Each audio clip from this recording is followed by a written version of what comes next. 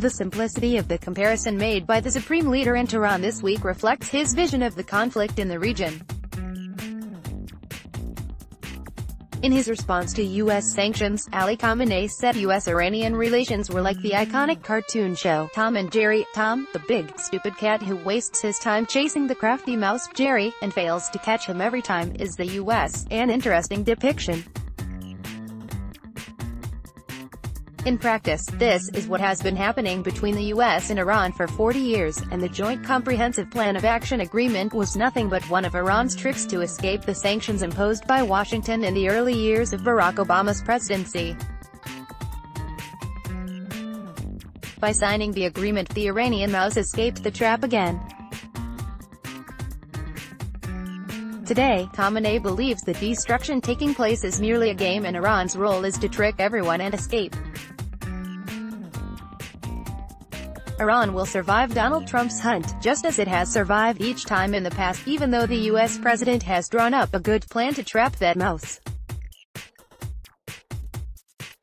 Indeed, this cat-and-mouse game has been going on throughout Khamenei's regime, which has managed to successfully escape being held accountable for the harm it has caused its people in the region, as well as the terrible damage it has brought on us all.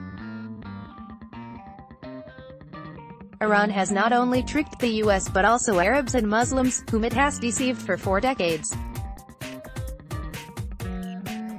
Abdulrahman al-Rash: the question now is, will the Iranian regime be able to get away with its tricks this time too? The US-Iranian conflict is a complex scenario, and not really a simple cat-and-mouse game as depicted by Khamenei. Its battles, Iran invokes religion, culture and history, and exploits the region's conflicts. It convinces the Iraqis that they are being targeted as a Shiite sect, the Sunnis that they are targeted as Muslims in a godless Christian world, the Arabs that Israel is posing a great danger to them, and the East that it is robbed by the West.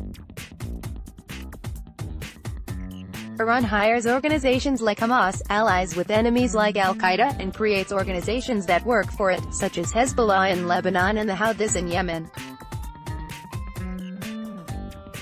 It employs opposition groups in neighboring countries, makes common cause with the Russians, and blackmails great powers, including China and Europe, by threatening that it has influence over terrorist groups in these countries. Iran is not exactly a small mouse, but rather a large regional state that has employed all its capacities for evil purposes while refraining from doing anything positive and fruitful. It has not allowed its people or the region's peoples to work on achieving their dreams in peace. But I believe Iran has exhausted all its tricks, and is left with no choice but to face the final decision. It has tricked many for a long time, and its latest victim was Barack Obama. Iran tricked him into believing that it had learned its lesson, and made him the promises he wished to hear until it got more than what it needed from him, and in the end deceived him. Throughout the years of Iran's confrontations, I have not been able to understand the Iranian regime like I do today, thanks to what I am seeing and hearing. Iran has not only tricked the U.S. but also the Arabs and Muslims, whom it has deceived for 4 decades. They sided with Iran when it won them over by pledging to defend their causes against the West and Israel.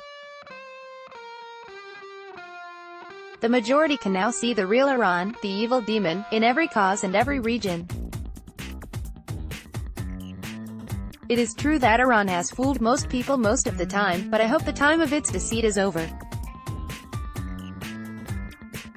The speech by U.S. Secretary of State Mike Pompeo last week exposed the Iranian regime, and the 12 conditions he announced for lifting sanctions are difficult. If the Iranian regime abides by them, it will no longer be the regime we know. And if it does not, it will fall apart. Abdulrahman al-Rash is a veteran columnist. He is the former general manager of Al Arabiya News Channel, and former editor-in-chief of Al-Ahsa. Twitter, @Al-Rash. Disclaimer: views expressed by writers in this section are their own and do not necessarily reflect Arab News' point of view.